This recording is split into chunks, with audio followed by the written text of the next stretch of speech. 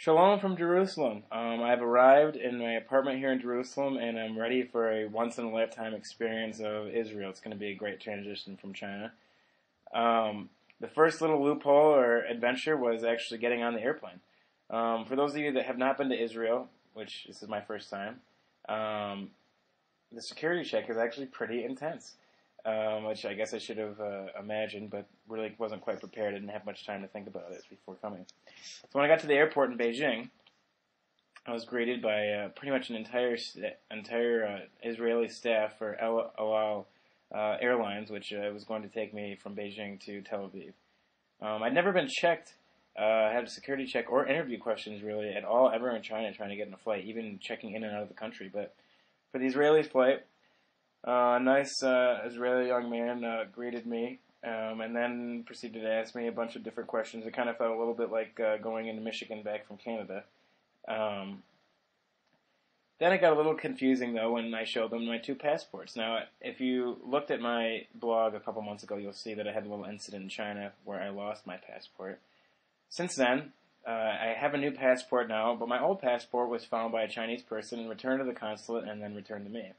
An interesting fact, and this is a good traveling fact for you, is if you have a passport that is canceled, there's a visa in it, even though it's attached to that passport number, you can still use the visa. So I've actually been using both passports interchangeably for the last couple months. Unfortunately, that was a little bit confusing for the Israeli staff. They didn't understand why I had two passports. So to make a young man that's a little nervous, even more nervous, they brought over a bigger, burlier, more important-looking man to discuss this issue with me. I was so nervous that when he reached his hand out to me, I nervously just fumbled and gave him my passports. And he says, no, it's okay. I just want to shake your hand. Everything's fine. So we had a conversation, asked me the same questions, and went me through. After that, they instructed me to be to the entrance gate to the flight, no more than an hour from when I had met them. So I thought, okay, what do I have to do now? So I did their wishes. I really quick scarfed down some Burger King, went through the Chinese visa check, went through checking my bags again for the carry-on, and then proceeded to the entrance gate.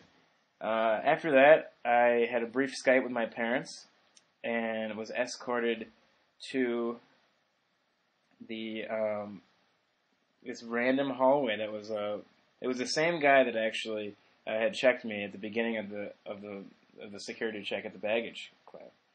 And so he guided me through the hallway. We had kind of a awkward, silent little walk through these random hallways, and then I was taken to a place which is the security area, and that's where they were fumbling through everybody's bags and kind of still asking individuals that were Israeli citizens, essentially, what they were going to be doing in China.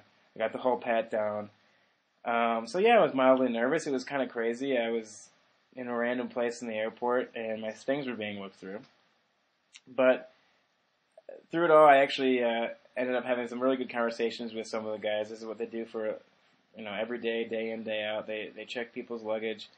And the guy looked at my MacBook computer and he said, "Oh, American, really need this MacBook, huh?" And so we had a good conversation. I talked to the big burly guy that had checked me at the beginning.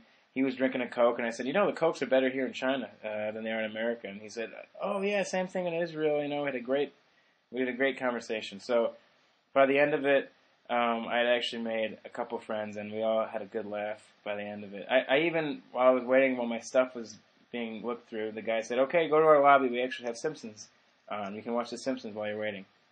Sure enough, I watched the Simpsons TV show while I was waiting, while my luggage was being rummaged through.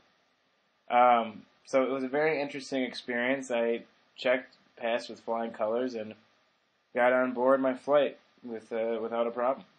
But it's just interesting to see how different it is to go to Israel from China, or really go to Israel at all, than it is for me to go to China. And that in and of itself really excites me to be a part of this once-in-a-lifetime experience in Israel. I'm getting to experience a country that's in a different place in the world than China, than the U.S., something that I've never experienced before. We've already been interviewed since we've been here in our apartment for less than 24 hours by an Israeli news source. I'm going to actually be interviewing with the Saginaw News back at home via Skype in the next 15 minutes. another interview is going to be in an hour, and then we're going to go experience a great Israeli a festival of some sort. So this is really certainly a once-in-a-lifetime experience, and I'm excited to tell you all about it back at home.